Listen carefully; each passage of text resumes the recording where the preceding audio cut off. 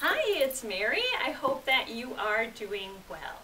To make this last week of October more fun and exciting, I decided that we should do a few STEM activities this week. Today we're going to revisit one of the activities that we did this summer, but we're going to add a twist to it. We're going to make lava lamps today. And when we did that this summer, we used tap water or just regular bottled water. And today, what we are going to do is use tonic water. So tonic water is a carbonated water that has quinine in it. And quinine will react in a black light or in the light from a UV purple pointer and kind of glow. So if you have either a black light lamp or a UV pointer, stick around, this will be fun. So we're going to use the same ingredients to make it that we used last time. So we have vinegar, baking soda, which you probably remember my jar of baking soda, vegetable oil, and the tonic water. The equipment that we're going to use is a jar and a measuring spoon.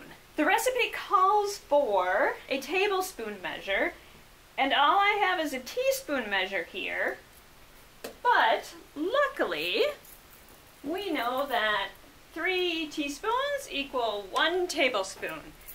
So we'll just measure 3 times for every 1 tablespoon we want to use. So here's the procedure. We're going to put 2 to 3 tablespoons of baking soda in the jar, and since we know that 3 teaspoons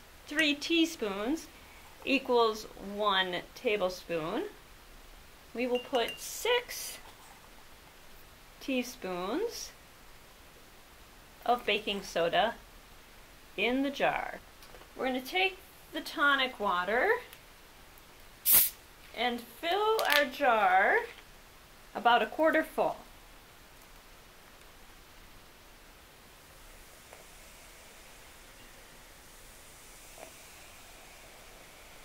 I'm going to wait for the bubbles to die down some so I can get a gauge on how much more we need.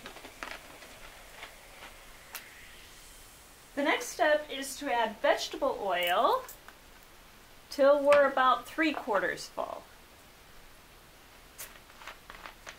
And I'm going to add just a little more of the tonic water. There we go. That looks about right to me.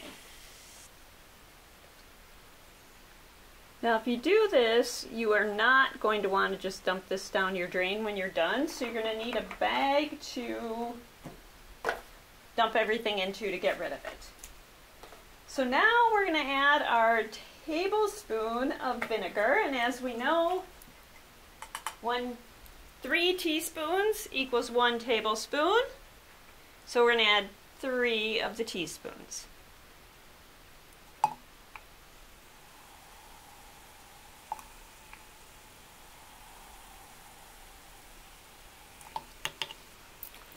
And there you are.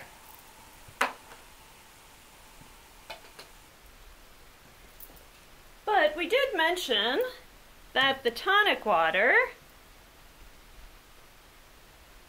glows in the UV, so I'm going to get rid of some of these lights and see if we can get our tonic water to glow. And there we are.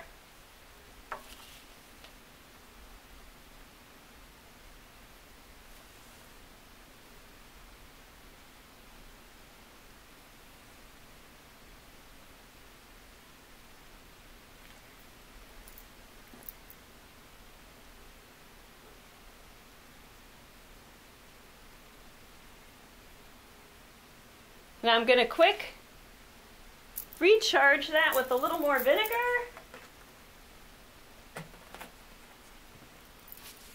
And be ready with the light while I'm doing it.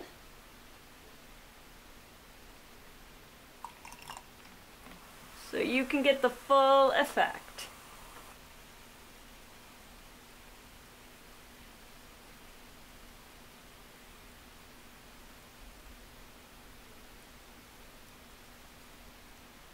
So that activity was again powered by the reaction of vinegar and baking soda, and I just want to quick show you the chemical formula for that reaction. So vinegar, C2H4O2, plus baking soda, sodium carbonate, NaHCO3, yields sodium acetate, water, and carbon dioxide. And so the gas that's given off that causes the bubbling is the carbon dioxide, and that is what powers that reaction. I hope you enjoyed this, our second Make a Lava Lamp activity, and I hope you enjoyed the aspect of it glowing in the UV light because of the quinine. We'll be back later in the week with a few more STEM activities. Until then, I hope you have fun. Thank you.